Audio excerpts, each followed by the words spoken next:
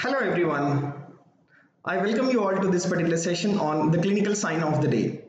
I am myself Dr. Rajesh Gubba. I am the general medicine educator on Unacademy.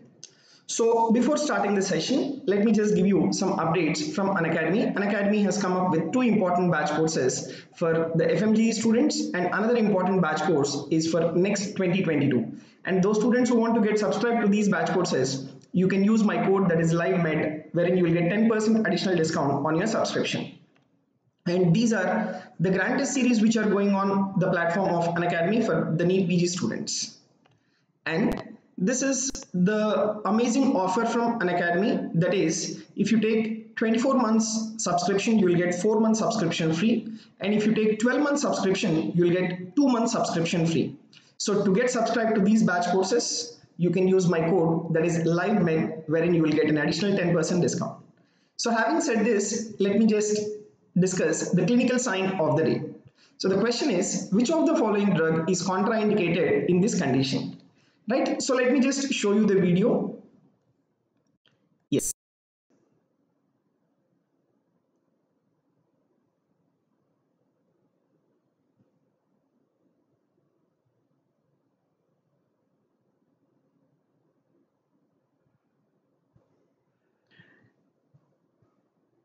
Right, so you can observe that involuntary movements.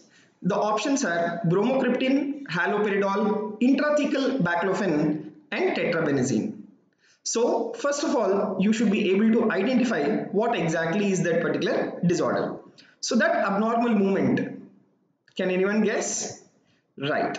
So that particular abnormal movement, it is hemiballismus. Right, it is hemiballismus.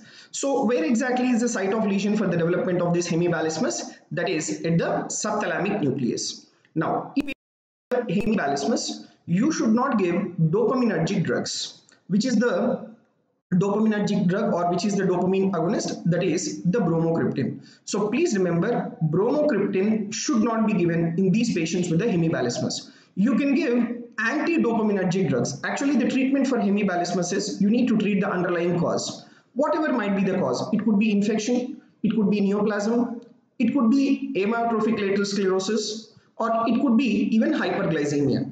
And in spite of treating the underlying cause, if the involuntary movement is still present, then you need to give anti-dopaminergic drugs, but not the dopaminergic drugs. And apart from the anti-dopaminergic drugs, we can give intrathecal baclofen for the treatment of hemiballismus, and we can also give tetrabenazine for the treatment of hemiballismus.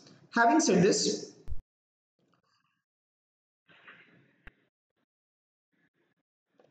so if you take the difference between the hemiballismus and as well as chorea, both of them, they look similar. Both of them are the involuntary movements. Then what is the difference? In case of hemiballismus, the involuntary movement is mainly present in the proximal limb, whereas in chorea, that involuntary abnormal movement is present in the distal part of the limb. This is a very important difference between the hemiballismus and as well as the chorea. Now, if you see the drugs which I have given you in the options, bromocriptine, it is a dopamine agonist used in the treatment of prolactinoma. Haloperidol, it is a typical antipsychotic used in the treatment of schizophrenia, and it is also anti-dopaminergic drug. And intrathecal baclofen, it is the skeletal muscle relaxant used in the treatment of cerebral palsy and multiple sclerosis, and can also be given in the treatment of your hemiballismus. Coming to the tetrabenazine. Tetrabenazine, it is used in many of the involuntary movement conditions like Huntington's chorea, Tourette syndrome, tardive dyskinesia, and as well as the hemiballismus. So these are all the clinical conditions where we use this tetrabenazine. Now, yes, if you take the involuntary movements related to your basal ganglia, athetosis is one of the involuntary movement, and the site of pathology for the development of athetosis is globus pallidus. Hemiballismus, that is what I have shown you. For the development of hemiballismus, the site of pathology is at the subthalamic nucleus. Chorea is an involuntary movement, and for the development of chorea, the site of pathology is either caudate nucleus and putamen. And Parkinson's disease, wherein you will have involuntary movement in the form of tremors, and the site of pathology is at the substantia nigra. Now, having said this, right, this is the homework of the day.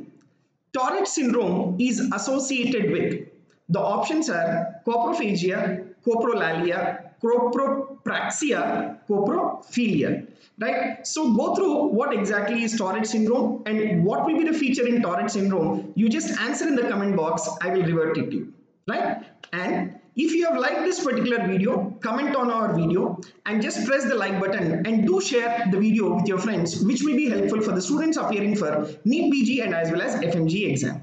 Thank you very much.